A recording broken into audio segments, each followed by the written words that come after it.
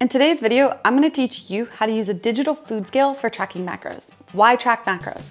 Macros are how we change our body composition, how we achieve our dream physique. It's different than counting calories because at the end of the day, when we count macros, we wanna have a specific breakdown of carbs, proteins, and fats. And that breakdown is gonna be unique to you and whatever your goals may be. If you're looking to build muscle mass, we're gonna have a higher protein to make sure that we have an environment that we can create and build muscle. Some of us are gonna like lower carb, higher fat. Some of us are gonna like lower fat, higher carb. But today is about the scale. So this was something I was super intimidated to start with. I just felt like I had no idea, and it's actually very simple. So I'm gonna show you how simple it is. First, you're gonna want a digital food scale. This one is by Arbolife. I got it off Amazon. We'll link that below. It is a rechargeable scale. I cannot tell you how much having a rechargeable scale has changed my life because there's been so many times that I pull out my scale and the battery goes low and then it won't work. And that is extremely frustrating when you're sitting there trying to make your meal and you're like, well, guess I'm not counting for this meal. So rechargeable scale is key. First thing, when you're looking at your scale and you get a digital scale, you wanna make sure it counts in small increments, ideally grams. I typically use grams or ounces. Those are the only two things I measure in for the most part. The other thing you're gonna wanna make sure is that it has this tare function. The tare is gonna be our zero function, and that's gonna be super important when it comes to weighing and measuring our food because it's gonna make it easy to zero out that scale, and that is gonna be absolutely key because if we can't zero out our scale, then we likely have the container or some other thing involved, and it's not just the weight of the food. I always keep my scale somewhere handy, so it just sits right under. So all I do is have to open the drawer, pop my scale onto the counter. You could even leave it on the counter if you want to. First thing I always do is I turn my scale on, then I check what units is my scale currently in and what units do I want to weigh and measure. So you just have a unit button, and for my instance, mine goes from grams to milliliters to fluid ounces to ounces. I like having all of those options just in case I need them, but I typically mainly use grams or ounces. There's two ways to measure your food, and this is what I'm gonna show you. So the first way is gonna be taking your container, whatever that container may be, adding it to your scale. Once we add it to our scale, we wanna make sure that we hit tare and we zero out our scale. So now I have my container on the scale and my scale says 0 grams. Then let's say I wanna have some frozen blueberries. One serving size is gonna be 1 cup, which is 140 grams. My scale currently says 0 grams. I'm gonna add 140 grams of my frozen blueberries to this scale.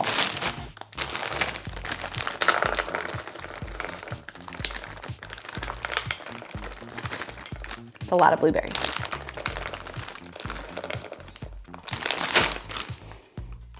A 140 grams. So now I know what is on my scale and what I'm eating is exactly 140 grams. And I didn't go off for a generic kind of eyeball measurement or using a measuring cup where I could have heaped those blueberries over and actually eaten about 170 grams.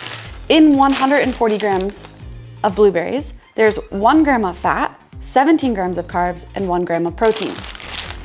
I'm then gonna scan this label and it's gonna go right into my app so I know exactly what I'm eating and it counts it up for the day. So that's one way to do this. I typically do that if I'm doing oats or things like that. I'll put the container on the scale, zero it out, add my food to it when I know how many grams I wanna get to. A second way of doing this is gonna be to take the actual container. So now we're gonna just subtract out. I like to do this for things like nut butter, anything like that. So I'm gonna take my nut butter, I'm gonna remove the lid because that's really important. I'm gonna put the nut butter on the scale. Now I'm gonna zero out my scale. So my scale says 0 grams, even though I have this giant container of nut butter on the scale. Let's say I wanna get 16 grams out. What I'm gonna do is take my tablespoon, 16 grams is 1 tablespoon, and I'm gonna subtract out 16 grams. Interesting enough, this looks like a tablespoon, but that's actually 26 grams of nut butter. This video is sponsored by Element. Did you know that when you sweat, the primary electrolyte lost is sodium? When sodium's not replaced, it's common to experience symptoms such as muscle fatigue and cramps. Element is a tasty electrolyte drink mix with everything you need and nothing you don't. It contains a science-backed electrolyte ratio of 1,000 milligrams of sodium, 200 milligrams of potassium, and 60 milligrams of magnesium. It can help prevent and eliminate muscle cramps, fatigue, headaches, sleeplessness, and other symptoms related to electrolyte deficiency. Element is formulated to help everyone with their electrolyte needs. That includes moms, dads, fitness enthusiasts, athletes, and it's perfectly suited for those of you on a keto or low-carb diet. Right now, Element is offering my subscribers, that's you all, a free sample pack with any order. That's 8 single-serving packets free with any Element order. This is a great way to try all 8 flavors or share with a salty friend. Get yours at drinkelement.com/Chrissy. This deal is only available through my link, so make sure you click below at drinklmnt.com/Christy. That's Christi. Now, back to the video.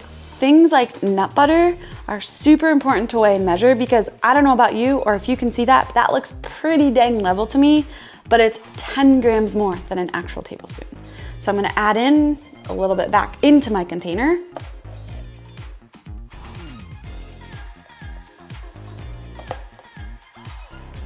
And now I've got 16 grams exactly. So I can add my 16 grams or my 1 tablespoon to my blueberries. Close up my lid, put the nut butter away, and now I know I have 1 cup of blueberries with 1 tablespoon of nut butter. Now I know exactly what's in my dish. 1 cup of blueberries, which is 140 grams, and 16 grams of nut butter, which is 1 tablespoon. So now I can go to my app, I can scan my labels, and I'm gonna give you the exact macros for this meal, or this snack, because this is definitely not enough of a meal for me. I'm gonna open my app. You could use whatever counting app you wanna use. I personally use the First Form app. So I'm gonna open my app. I'm gonna hit add food. There's a little barcode up in the right corner and I'm gonna scan my nut butter. It pops up with what a serving is and that's 2 tablespoons. Well, I know I only did 1 tablespoon. So I'm gonna change that to 1 tablespoon, which is gonna give me 105 calories, 3 grams of protein, 8.5 grams of fat, 3.5 grams of carbs. I'm gonna hit save. Then I'm gonna go back to my barcode. I'm gonna scan my bag of blueberries and it pops up with 1 cup. I know that I measured out 140 grams per the package, which is 1 cup. You also could put in the grams that you did, but I'm just gonna go ahead and hit save. Then we're gonna look, and in this little bowl of blueberries and almond butter, I have 175 calories, 4 grams of protein, 21 grams of carbs, 10 grams of fat, and 5 grams of fiber. It's that simple. So that is how you use a scale. A food scale is likely gonna be unfamiliar and honestly pretty annoying at first, but the more you practice with it, the easier it gets and the more second nature it becomes. It also helps you get the hang of accurate portion control. For instance, I honestly thought I had a pretty good tablespoon until I saw 26 grams on the scale and I was aiming for 16.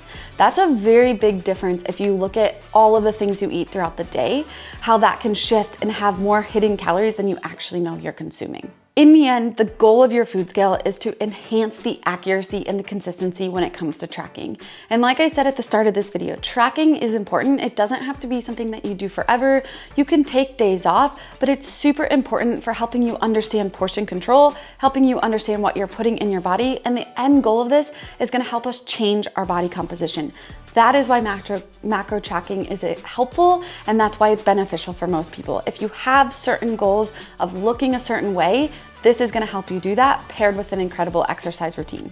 In the end, macro tracking is not gonna be for everyone, but if you are gonna macro track, take the time, invest in getting a scale because this guy is gonna be so much more accurate and so much more helpful, and it's gonna get you to your goals sooner than if you're just using measuring cups. If you're wanting to learn more about macro tracking, how it can help you, a lot more detail on how to do so and more tips, check out the link above. We have a macro tracking guide that's gonna be really valuable for you. If you like this video, please smash the like button, comment below with any questions you might have. I hope that was helpful on using a scale. It's really not that intimidating and it is super beneficial. Have a great day and we'll see you in the next video.